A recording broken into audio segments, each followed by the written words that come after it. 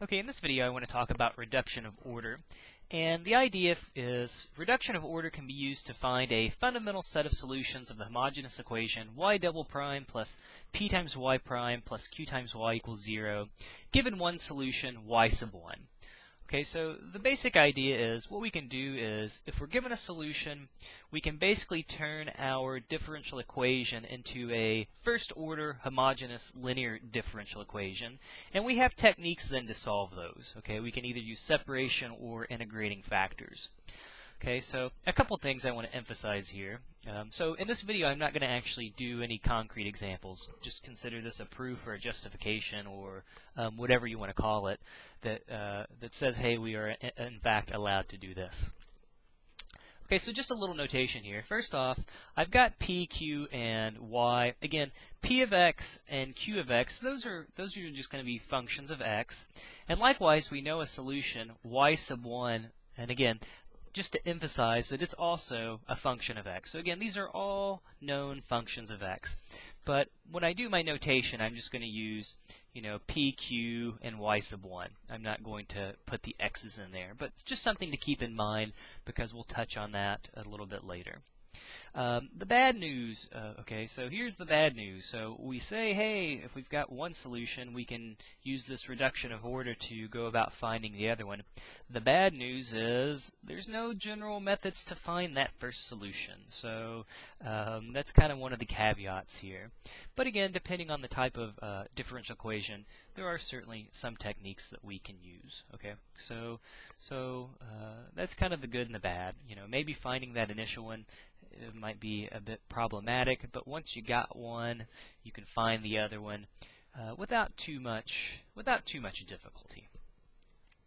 Okay, so let's start off here. So we assume that y1 is a solution. So if it's a solution, that tells us simply that y1 double prime plus p of x times y sub 1 prime plus q of x times y sub 1, that equals 0. Okay, so that's what we're given. Okay, so I shouldn't use an arrow, but I'm going to use an arrow. I don't mean an implication here. Just that's what's given. Okay, so we're given that. We're assuming that we have a solution. So what we do is, the trick is we look for solutions. We look for solutions of the form. Okay, so our new solution, I'll call it just y equals v times y sub 1. And again, v is also going to be, it's going to be a function of x, but it's an unknown function of x.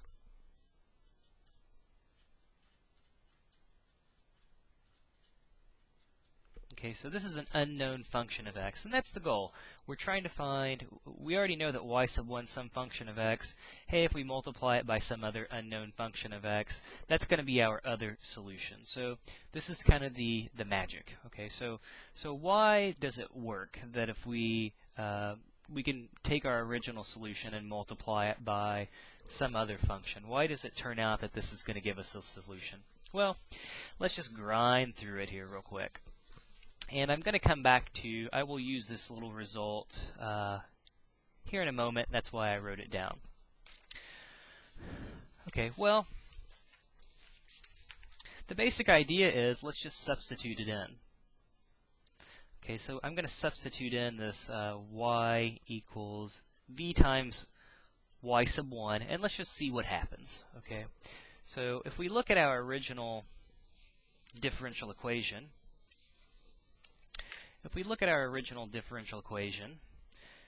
instead of y double prime, well, we'll have v times y sub 1 double prime. And instead of p of x, I'm just going to write p times y prime, which is going to be v times y sub 1 prime, plus q times y, which again is v times y sub 1. So don't get drowned out here by all the v's and the primes and the y sub 1s and all that stuff. But So all we're going to do simply is just expand this out, just basically using, the product rule. That's all we're doing here. So we're going to use the product rule, we're going to expand, and we're going to regroup. That's going to be sort of the first few things that we're going to do. So because, again, hopefully you should be able to take a second derivative of this stuff without too much trouble, but let me just do it real quick anyway. So Vy double prime, well, that says take a derivative twice. So when we do the first derivative, well, we'll have to use the product rule. So I'm going to leave the v alone. I'll take the derivative of the y sub 1 part, plus, and now I'll take the derivative of v, and I'll leave the y sub 1 part alone. And again, I've got to take one more derivative. So again, these are, just to emphasize one more time, these are unknown functions of x, so we can't really say what they are. All we can really do notation-wise is just stick our primes on there. So that's all I'm doing. Alright, so if we use the product rule, well, I was going to say one more time, but we're doing it on each part. So I've got to use the product rule on my first term, and again the product rule on the second term. So if we use the product rule in the first term, I'll have v times y sub 1 double prime, if I take the derivative of my second factor, plus v prime times y sub 1 prime. So there's the derivative of the first term. Plus, and now if we take the derivative of the second term, we'll have v sub 1 times y sub 1 prime, plus I'll have v double prime times y sub 1. Okay, so now I've taken two derivatives. So again, if we substitute in, or well, excuse me, well, yes, we're substituting. If we expand this, whatever you want to call it, so if we expand this, we're going to have, let me see if I can make sure I fit it all in here. We'll have v times y sub 1 double prime plus v prime times y sub 1 prime, and I guess we could even combine these, right? I've got v prime times y sub 1 prime plus another one of those. So let me even put in there that we have two of those, and I'll make that look a little prettier here in the next step. Plus v double prime times y sub 1. So that's just the first part expanded out. Plus p times, again, well, you'd have to use the product rule here. So v times y sub 1 prime plus v prime times y sub 1 plus q times v times y sub 1, and again, that equals 0. Okay, so I'm just expanding this out. Okay, so what I'm going to do now is I'm going to do a little regrouping. So a little regrouping.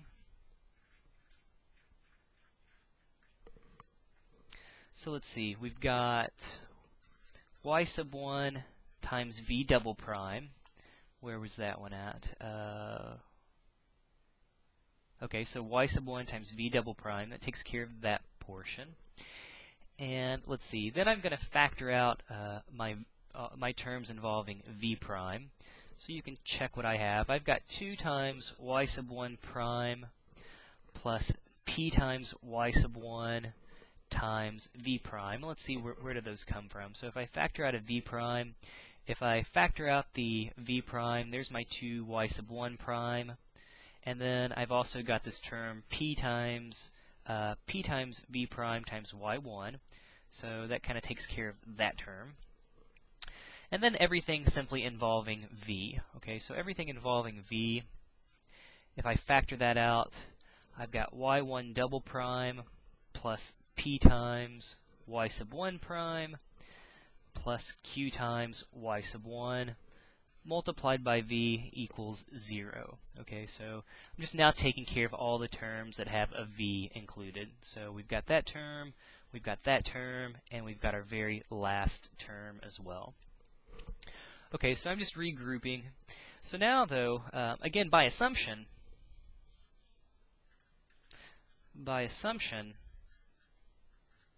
we know that all of this portion simply equals 0, because we're assuming, this is what I boxed in at the very beginning, we're assuming that y sub 1 is a solution to that differential equation, which means, hey, it does all in fact equal 0. So what are we left with? Well, So that means we're now left with y sub 1 times v double prime, again plus 2 y sub 1 prime, plus p times y sub 1 times v prime equals 0. So now we're almost in business. Okay, we're almost in business. Again, these are all just unknown. Well, excuse me. Y sub 1 is a known function of x. The v's though, again v, so therefore v prime, therefore v double prime. Those are unknown functions of x. Okay, so let's see here. So at this point, what we can do is we can simply just do sort of a little substitution. We can create a new, we can just relabel. So we can let w equal our v prime. And if we do that, what we get now is we get that we have y sub 1 times, so w prime would be v double prime. Right, so if that's true, we've got that w prime equals v double prime. I guess I should have implications both ways, right? But who cares? So, and I even already put too many in there. So what we get is that y sub 1 times v double prime, which is w prime, and then we have our 2 y sub 1 prime plus p times y sub 1 times w equals 0. So that's what we have now, and this is now the key observation. This is the thing to notice. So again, y sub 1 along with all of this stuff, these are known functions of x.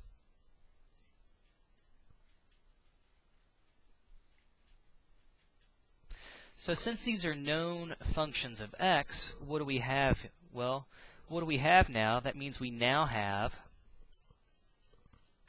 it says we now have a first order, homogeneous,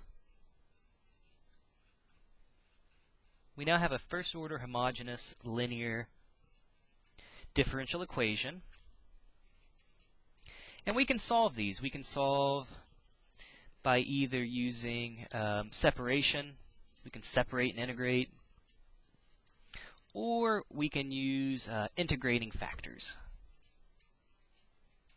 So that's basically the justification that in fact this method will work. Okay, it says if we look for solutions of the form v times our known solution, again some unknown function of x multiplied by our known solution that's a function of x. It says if we look for solutions of that form, it says, hey, in fact, and this is the point. This is why we call it a reduction of order. Because now we went from a second order differential equation down to a first order differential equation. So, and again, you're not done at this point, but this is the basic idea. So in my next video, what I'll do is I'll actually do a concrete example to show you how this works.